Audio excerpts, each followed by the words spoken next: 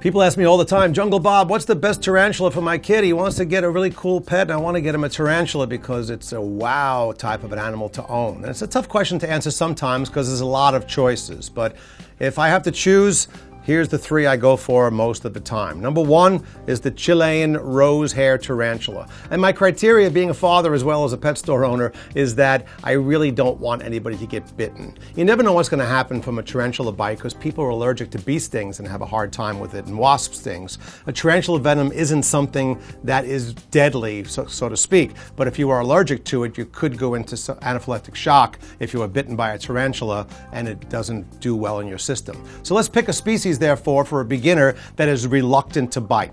Number one on my list, again, the rose hair tarantula. Number two, if you're looking for a desert species that is also very, very calm, would be the palomino blonde. This is an American tarantula found in the deserts of Texas and the Southwest. Kind of plodding, kind of slow moving, not the most exciting tarantula maybe, just like the rose hair. They don't do much, but they're not going to flee from you, and they're certainly not going to bite you for any special reason. They are very, very docile creatures to deal with. So I think that's a good criteria for beginner. In terms of keeping, 10-gallon tank, desert, a little more humid environment when it comes to the rose hair, and they eat very, very infrequently. A couple of crickets once a week or some kind of a insect item, and they are good to go.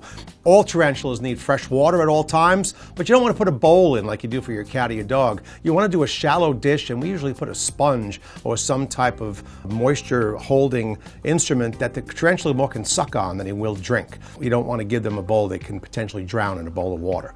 So that's pretty straightforward and pretty simple. If you're looking to turn that up a notch and want to go from the very, very beginner animal to the next step, phase 2 maybe, let's look at arboreal tarantula like the pink toe from Trinidad. They are easily handled, easy to keep, small cage. Rather than a 10-gallon cage, which is more vertical, you want one that's got some height because he's a tree-dwelling creature. The reason he's a secondary animal and a little more difficult to keep in these, but still in the beginner class, is because pink toes can be extremely quick. So you can hold him, interface with him, but when he gets nervous, he darts, and he darts fast. So that makes him a little less of a beginner, but still in the beginner category for sure. The rose hair, the palomino blonde, or the pink toe will be my three readily available, inexpensive beginner tarantulas. Good luck.